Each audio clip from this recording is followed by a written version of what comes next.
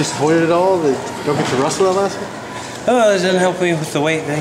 But I'll be all right. You know, it's just something else I gotta do. It's part of the sport. And you know, if you're banged up, you're banged up. You know, if you need that time to rest, you need that time to rest. It's you know, you just gotta come back. Gotta come back tomorrow. I mean, that's what we both gotta do. It's what's gonna happen. Do I want to wrestle? Yeah, but you know, can't just linger on it. Yeah. Gotta keep moving forward.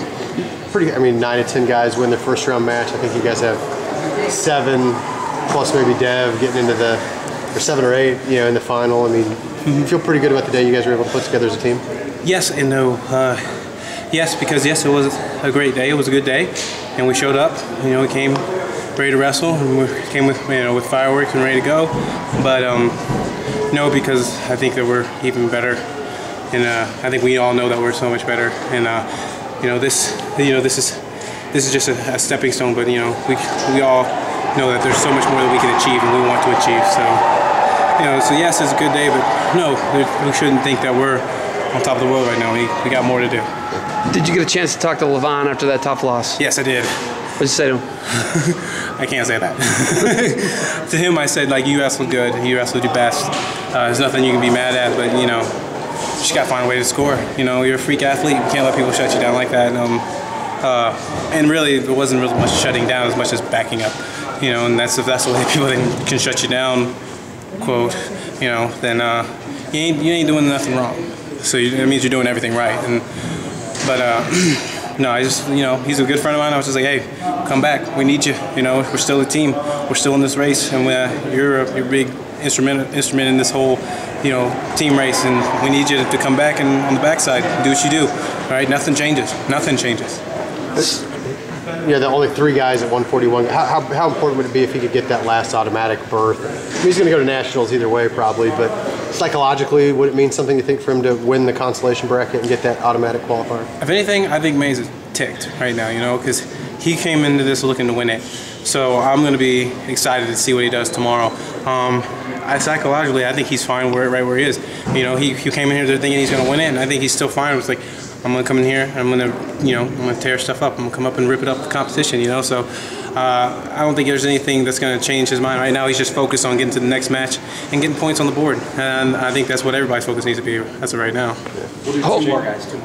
Home crowd. What do you think of this home crowd? Very pro Mizzou home crowd. What do you think of that? Very pro Mizzou home crowd. I'm hoping some more can make it tomorrow.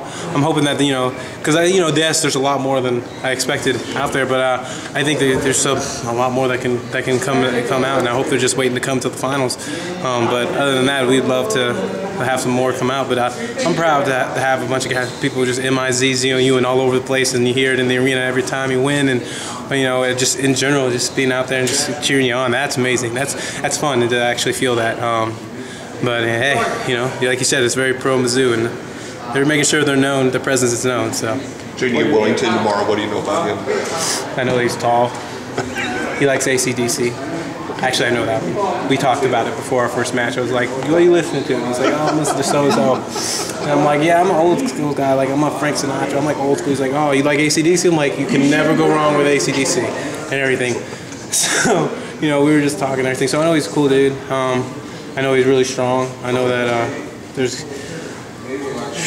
he's also one of those guys that's just kind of freak athlete at the weight, you know. His strengths are his strengths, you know, and he knows how to use them, and he knows to go after them. So I mean, it's whatever comes up tomorrow. Did he win, by the way? I think yes. Yeah. He beat Beasley. Oh yeah. He knocked you off last year. Mm-hmm. Is there any?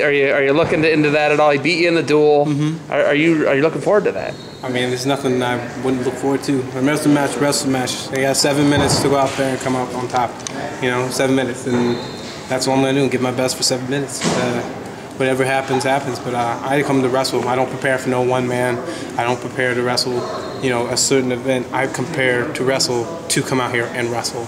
That's what I was telling people and everything. We don't prepare for people. We don't prepare for events. We prepare to wrestle, and that's what I come out to do. So you were listening to Sinatra? Yeah. Huh? Well, I was just listening to She's a Tramp or something like that.